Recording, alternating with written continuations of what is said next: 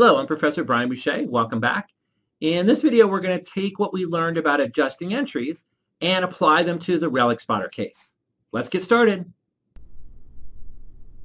In prior videos, we did all 20 transactions that occurred during Relic Spotter's first 6 months of operations. Now it's 5 p.m. on the last day of the fiscal year, December 31st. We're not going to record any more transactions with outsiders. But before we put together the financial statements, we have to record the internal transactions or adjusting entries. As in prior videos, I want to try to record the journal entry and post a T account for each required adjusting entry. I will again put up the pause sign so that you can try the journal entry yourself before I reveal the answer. Transaction 21. When Park called her accountant on December 31st, 2012, she was pleased to tell him that the company had $78,800 in cash. By the way, before I go on, if we pull up the cash T account, added up the debits, added up all the credits, you could see that the balance is $78,800. That's not going to change because all of these adjusting entries will not involve cash. Anyway, back to the transaction. Park wanted to go out and celebrate, but the accountant reminded her that she needed to stay in to do adjusting entries. For example, even though it wasn't paid in cash, accrued interest on the mortgage was $4,900.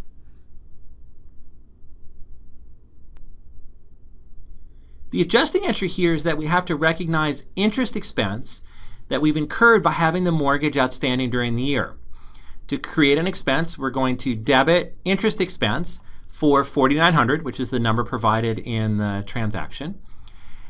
And we're going to have to recognize a liability because we have an obligation to pay the bank cash for this interest sometime in the next period.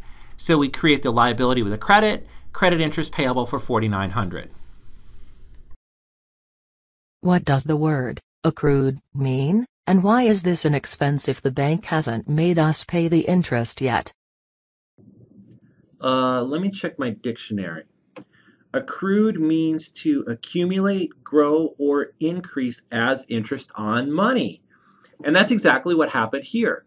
The loan was outstanding for 8 months, and so the interest accumulated or grew or accrued for 8 months. Even though we haven't paid that interest in cash, we have to expense it because the money was outstanding during this period. So that interest cost is a cost of doing business this period, and we need to match that cost to the revenue we generated. So we need an expense, which we create through the adjusting entry. Then we need to post this to T accounts, so we create an interest payable liability. This will go on the balance sheet to show that we have this obligation to pay interest in the future at the end of the year. And we create an interest expense to recognize that one of the costs of doing business this period was that we've incurred interest costs. Transaction 22. The accountant said that depreciation needed to be recorded on the building. Park was confused by this because she received an unsolicited letter from a mortgage broker informing her that the building had increased in value to $120,000. Now recall that in transaction number 5, Park had renovated the building, bringing its original cost to $85,000. She also determined that the useful life of the building was 25 years with an expected salvage value of $10,000. So for the adjusting entry, remember the format that we use for depreciation expense. We debit building depreciation expense for $1,500. We debit the expense to create it. And then we credit accumulated depreciation. It's the contra asset where we're going to store up the depreciation over time. Now where we get the $1,500 is we take the difference between the original cost of $85,000 and the salvage value of $10,000. So that's $75,000 we're going to depreciate over time. Divided by 25 years of life would be $3,000 of depreciation per year. It hasn't been a year yet. The business has only been open 6 months. So we take half a year to get the $1,500. The building was purchased in April and renovated in May. Why are we recording only 6 months of depreciation? You are correct. Since we finished the building 7 months ago, we could have recorded 7 months of depreciation. But I chose to do 6 months because Relic Spotter's only been open for 6 months, and I'm trying to match the cost of the building with the revenue we generated. Plus, the math was a lot easier with 6 months rather than 7 months. And what about the letter from the mortgage broker? If the building is worth $120,000, why are we depreciating it? For non-financial assets like buildings, we use an accounting method called historical cost or amortized cost. What this means is that if the value of the building goes above what it's listed on the balance sheet, we never write it up. But if the value of the building drops below what it is on the balance sheet, we write it down. This is an example of the non-aggressive nature of accounting, where we tend to err on the side of objectivity or reliability. Because if we allowed managers to write up something that's hard to value like a building, there'd be too much opportunity for manipulation. So we only allow them to write it down in value. And I don't know what the specific principle is called in accounting, but we never rely on values from unsolicited letters from mortgage brokers, which is probably a life lesson that you should carry out beyond this course. We post this journal entry to T accounts.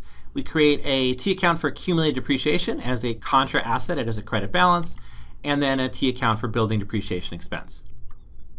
Transaction 23. The accountant also noted that Park needed to record depreciation on the metal detectors. Recall that in transaction number 6, Park purchased $120,000 of metal detectors. She determined that they would only last for 2 years, at which time they'd have no remaining value.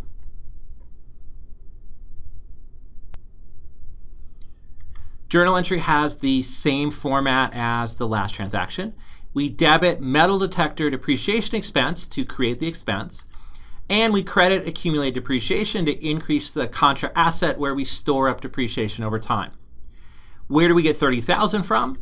The metal detectors originally cost $120,000. They have no salvage value, so we're taking that entire $120,000, spreading it over 2 years to get $60,000 per year, but it's only been half a year, so the amount that we depreciate is $30,000. So, why do you have separate accounts for building and metal detector depreciation expense? But you only have one account for accumulated depreciation?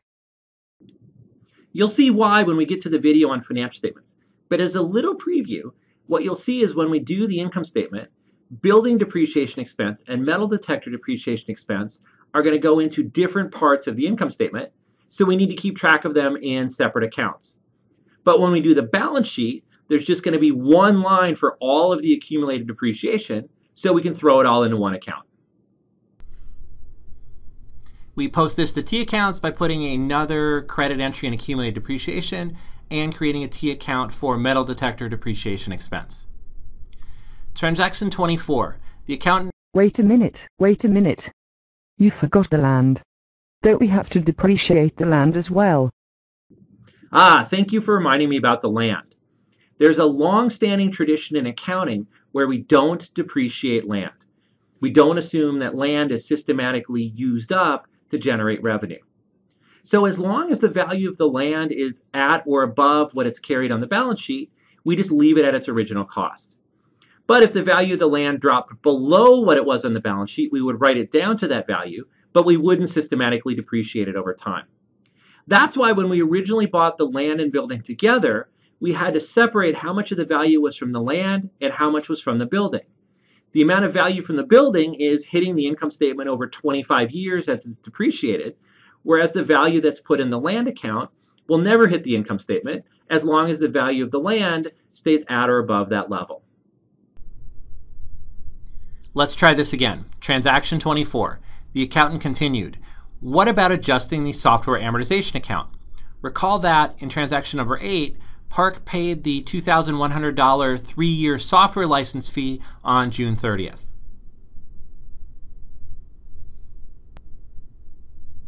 Because software is an intangible asset, we're going to use the term amortization instead of depreciation. So we're going to debit software amortization expense for $350. And then because it's amortization, I'm going to credit the software account directly to recognize the amortization. Where does the $350 come from? Well, we paid $2,100 for a 3-year license, so that's $700 per year of amortization. It hasn't been a full year, so we take half a year of that to get $350. Wait, why do you reduce the software account directly instead of creating an accumulated amortization account? Yeah, as I mentioned in a prior video, the historical tradition is that for amortization, You just reduce the intangible asset account directly instead of creating a separate accumulated amortization account. And I think historically we've done that because intangible assets have not been that big of a deal on the balance sheet. But nowadays, more and more companies are starting to have larger and larger intangibles, and you will see more and more accumulated amortization accounts. But I wanted to show you the old-fashioned way because you still will see this practice quite a bit of just directly reducing the intangible asset account instead of creating an accumulated amortization. But you can see it either way. We post this one to T accounts. We directly reduce the software account with a credit, and then we debit a software amortization expense account. Wow, we've only done 4 of the 8 adjusting journal entries for Relic Spotter, and we've already recorded 12 minutes of video. I guess the virtual students have a lot to say today. So I'm going to end the video here, and then we'll pick up in the next video with the last 4 adjusting journal entries for Relic Spotter. I'll see you then. See you next video.